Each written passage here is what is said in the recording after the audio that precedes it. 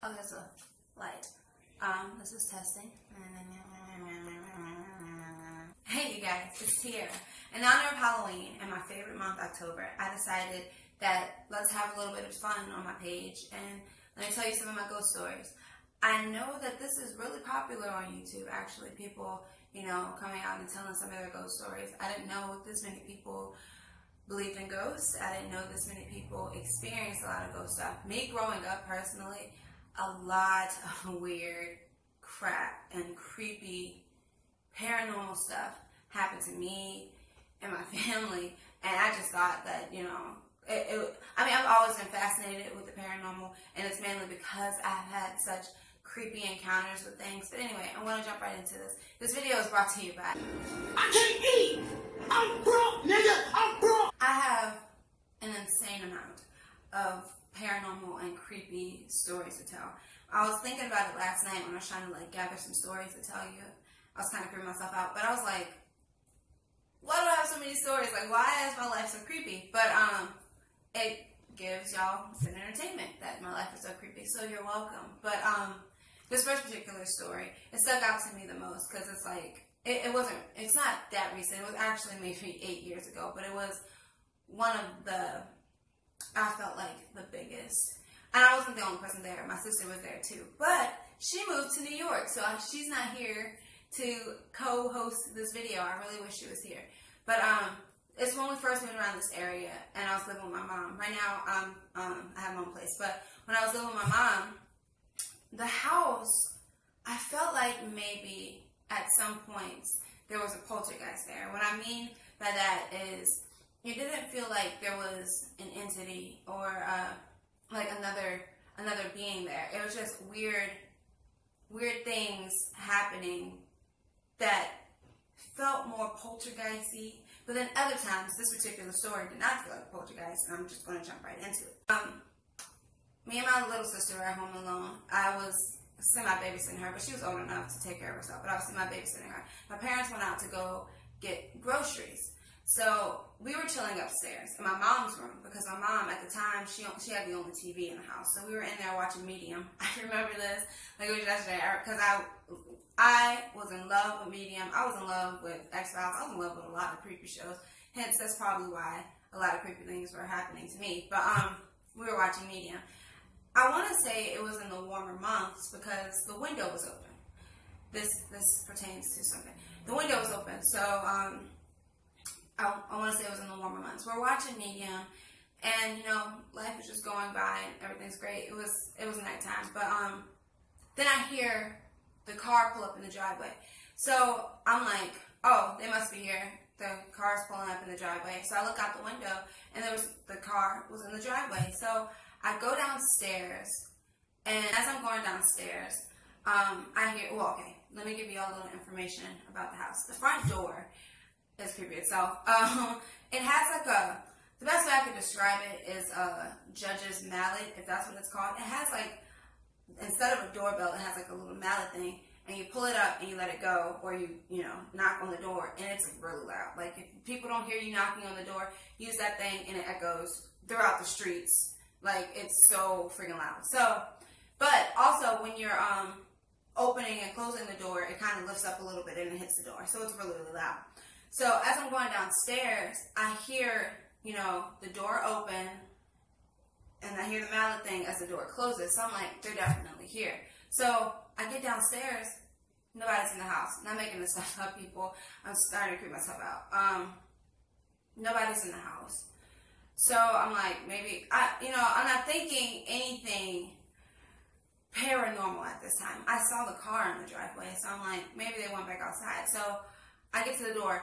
Mind you, the time it takes me to get downstairs and the time that it takes them to come in the house and then go back outside the house, it'd be, it didn't take me that long to get downstairs, basically. I ran downstairs. I was hungry anyway. So, and they had groceries. So I get downstairs, nobody's there. So I'm like, they probably went outside. So I go to reach for the door to open it, but the door is locked. But it's as if the door was unlocked. Somebody came inside. Somebody went back outside and locked the door. That would take at least 10 to 15 seconds, you know, but it didn't take me 10 to 15 seconds to get down the stairs. I jetted downstairs. Like I said, I was hungry. So I'm like, the door's locked. That's weird. Okay, whatever. Not thinking anything of it. I go outside. I open up the door and I go outside. And there's no car in the driveway. So I'm kind of creeping out because the yard was really, really dark. There was no car in the driveway. I walked all the way out towards the mailbox, which is at the end of the house, just to make sure that they didn't park like really, really close to the backyard, because the driveway was like pretty huge. I mean, you can park anywhere in there, but I didn't see a car, so I'm kind of putting a little pep in my step, and I'm like skipping back to the house, and I'm not trying to freak myself out. So I get in the house and I close the door, and I hear my sister coming downstairs because, you know, I guess she was coming to help me with the groceries. So she looks at me, I look at her, and I was like, they're not here. She's on, the way that the stairs are is that if you're going up the stairs, you have like maybe 3 stairs, and then you have like this little island thing, and then it turns, and then you go up the stairs this way. So it's like stairs, island, turn, and you go up the stairs, and you know, go down the stairs, island, downstairs. So she's standing on the island, and she's looking at me, and I'm like, they're not outside. And we're kind of freaked out. At that very moment, we're looking at each other, freaked out. We hear, I'm not making this stuff up, people. We hear, I feel like Kevin Hart when I say that, but seriously, we hear people walking upstairs. We have a wooden floor. It didn't sound like a creak. The house is old, so I mean, I know the little. We hear walking as though somebody had on, not heels, but like maybe a heel or something that makes I'm walking on a wooden floor sound upstairs. We hear people walking upstairs. So she jets down the stairs, basically teleports down the stairs to me. I'm freaking out because I saw a car in the driveway. I know I did. The car's not there. The door was locked. People are walking upstairs. She's just coming from upstairs. So she did not see anybody pass her. I did not see anybody pass me. We jump into the bathroom that's right there at the end of the stairs. Now, this bathroom has a bolt. I don't know why. This bathroom has like a bolt in it, like a lock. So you go in there and you can lock yourself in. We locked ourselves in that bathroom and sat on the floor and held each other and cried. But I had to kind of stay a little bit brave. And I'm like, it's all right. You know, mommy's coming home. In a little bit, we're going to be good. We're holding each other. I'm like going through my brain, like, what the heck is going on? Now, prior to this, creepy stuff was already happening in the house, but this was one of the biggest things. I'm getting paranoid right now. This is one of the biggest things. Like we literally locked ourselves in the bathroom because it was at the point where it could be a ghost. It could be, you know, something manifesting itself, but it could also be a burglar. But what are the chances of a burglar passing me and my sister and walking upstairs? So we're in the bathroom. I felt like for eternity, we're just holding each other, sitting on the floor, and all of a sudden we hear the door and the nozzle again, and we hear somebody walk in the house. So we're freaking out, and we're shaking, and we're shaking, and we're shaking. And then we hear my mom's like, Tiara, go get the groceries. It was my mom. So I don't know, 10 minutes had passed, and then she finally came home. So we open up the door. We're bawling. We're crying. She's like, what's wrong with you? And we told her the story.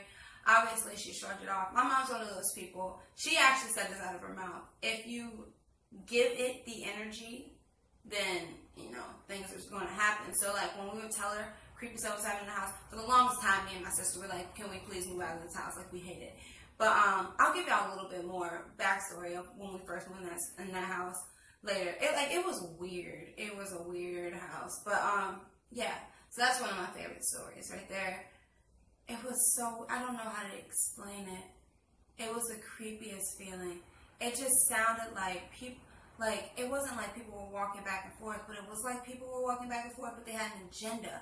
Like, you could hear them, because it was, how many rooms were upstairs? I feel like four rooms in a bathroom were upstairs, and you could hear them walking back and forth upstairs, going into individual rooms, and it wasn't like, let me walk back and forth and back and forth. It was like, I'm going in the room to do something. It just sounded like multiple people. It was so eerie. And I'm still to this day, why, like, everything leads up to maybe it being a burglar, Because, like, to this day, there's a car in the driveway, but nobody was there. And, you know, you can roll that out and say somebody might have pulled in the driveway and then left, but I didn't hear a car leave, you know? And they cut the car off, and to be honest, it looked like my dad's old car. All of that. It looked like my dad's old car. So I don't know how to explain it to you guys. Y'all try to explain it to me. But yeah, that was one of the creepier moments that has happened in that house. I have a bunch more. Y'all want to hear it? Let me know. But yeah, creepy stuff. All right, peace. Subscribe to me.